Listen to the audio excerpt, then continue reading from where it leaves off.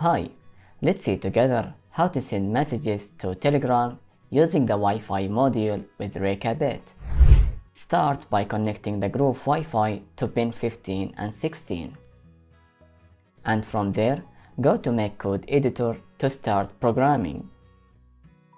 Search for ESP module that's made by Citron. Then begin by initializing the module.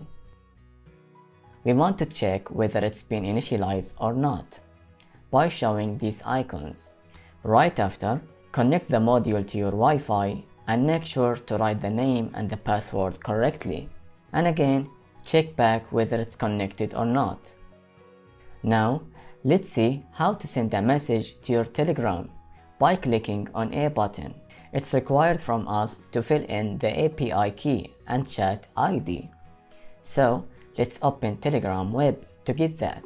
First thing you need to do is to make sure your interface is switched to Z version. Then search for bot father.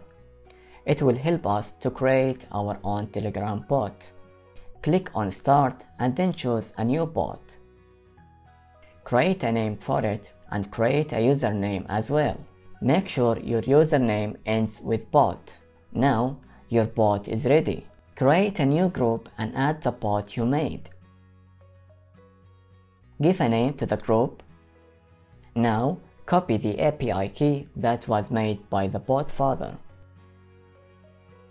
And copy the chat ID from the Telegram group that you made. Write the message and check if the message is sent or not. Download the code and try it out.